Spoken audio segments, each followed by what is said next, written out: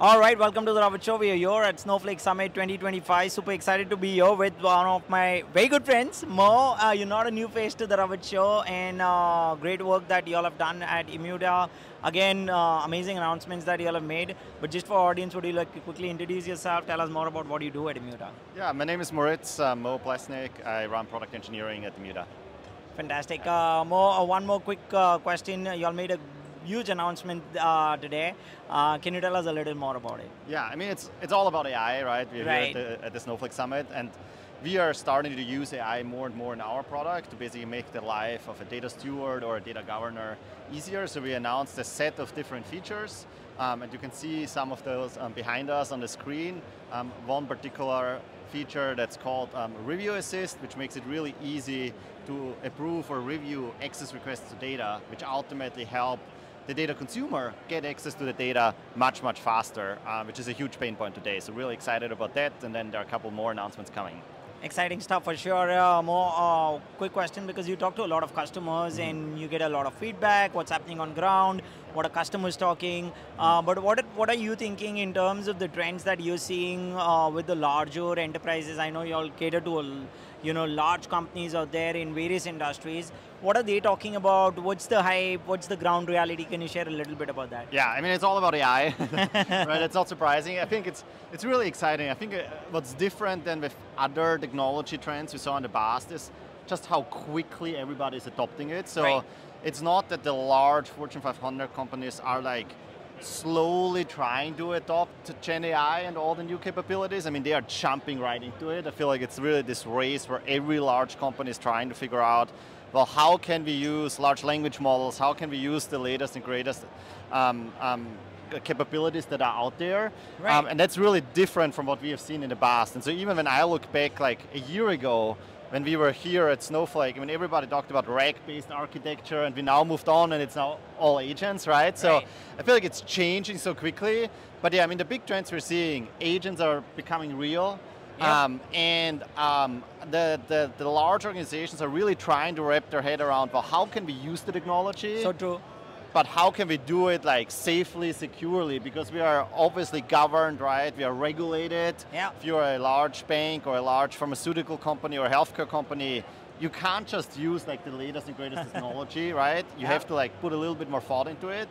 And so, yeah, we're really seeing this like battle between, we want to move fast, we want to adopt the new technologies, but we also need to do it securely, safely. Yeah. And that is where we can help. So yeah, exciting time. I think that resonates with me very, very well, because I talk to a lot of enterprise leaders, and in the world of AI, they always say that what about governance, what about security? Yeah. How are we kind of looking at that, Ravit? Do you know that? And I'm like, yeah, that's one big point that definitely all the enterprise leaders have in mind, and Immuta is kind of helping them to get through. So that's fantastic. Yeah. Kind of also wanting to know a little bit from your end, why does it take weeks or even months for data consumers, engineers, scientists to get access to the data? That's like the most basic question, but then kind of curious to know. Yeah, I mean, it's really frustrating if you talk to anybody working in a large organization, right? They come to an event like this one, and they see everything that's possible, and then they go back home and they are trying to work with data, they're trying to access data in Snowflake or in their warehouse or wherever.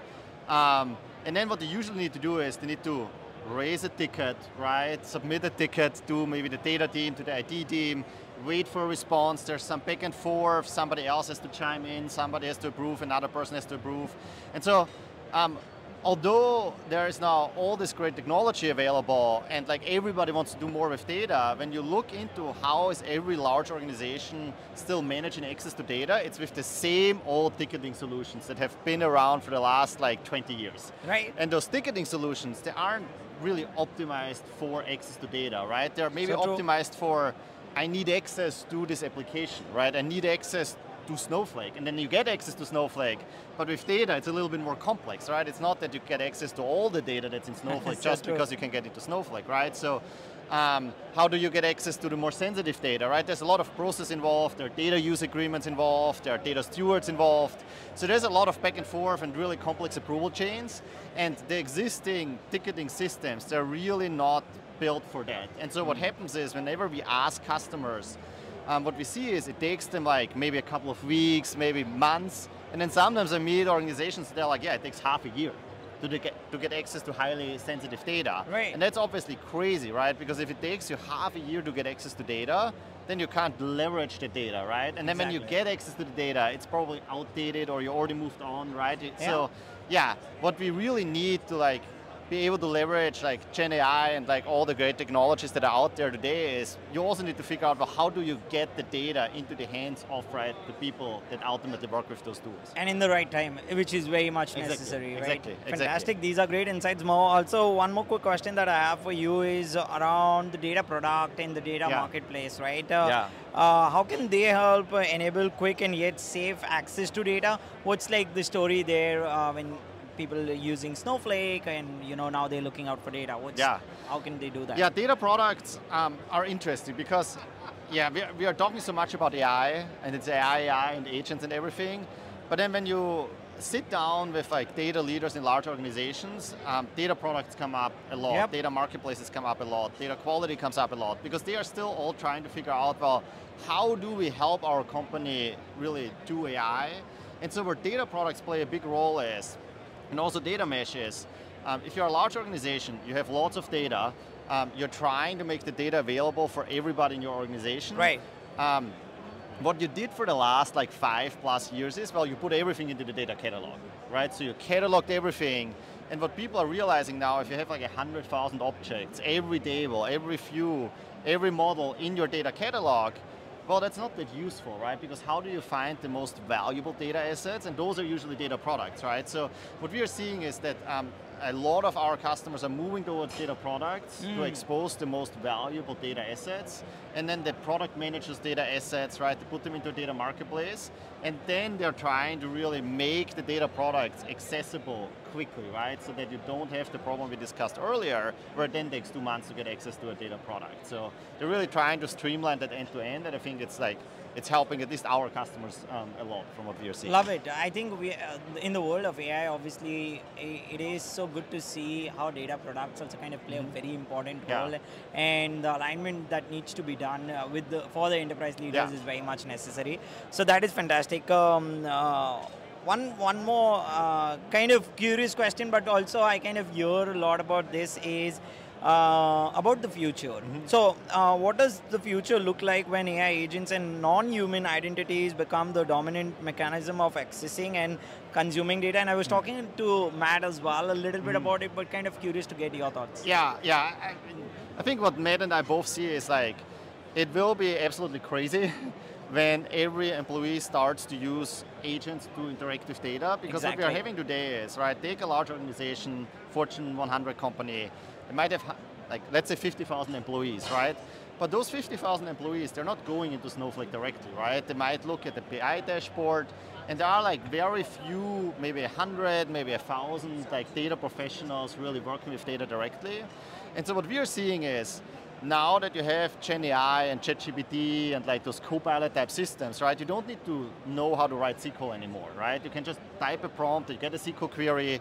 So suddenly we see many more employees interact with data directly. And that's already a big change. But what will happen on top of that is, you will suddenly have maybe all your employees interacting with data, but then they will all start using agents within the next like 2-3 years. It will happen pretty quickly. And so when we talk to our customers, what we hear is, well, that's exciting, right? Because it will make the company more efficient, everybody can be like data native, everybody can leverage data. But it's extremely scary when you think about, well, suddenly you have maybe 1 million agents trying to access Snowflake, right? How do you manage that? We are completely unprepared. So what we see when we talk to large organizations is they're trying to solve today's problem where it takes like months to get access to data, but then they're also trying to wrap their head around, well, if it's months, even just for like 1,000 employees that are trying to get access to data, well, how should that even work or scale if it's like 1 million, right, agents that need access to data in the future? And that's a really hard problem to solve, and I don't think we have figured it out like as a whole industry, but it's definitely happening, and it will happen sooner than we can all, I think, imagine. We all are exploring, and we're kind of getting there, but things are kind of becoming real, and I really like the point where there'll be millions of agents kind of doing it, but you need to figure out how it's going to happen. Can't wait for, obviously, can't wait to see how Immuta is kind of doing it, but y'all are doing fantastic things in the space. I've been kind of following the journey, obviously, and learning more about, the agentic features that you all are bringing to the game as well. So excited about that. One last question for you, Mo. If people want to reach out to you, learn more about the different things, and even learn more about what's happening in the future, can get a sneak peek into the product as well, how can they do that? Yeah, I mean, you can always reach out to me, just like find me on LinkedIn, right? Send me a message. I'm always happy to talk to anybody. Yeah. Especially if you care about the same problems we are solving, because I think they're hard problems, and we need to do a lot of work together to figure them out. So yeah, just reach out. This is great, Mo. It's such a pleasure always chatting with you on the Ravit Show, and thanks for sharing all the great insights. Have a great conference ahead, but we'll keep the conversation going. Thank you. Thank you. Again. Thank you, everyone, for joining us today.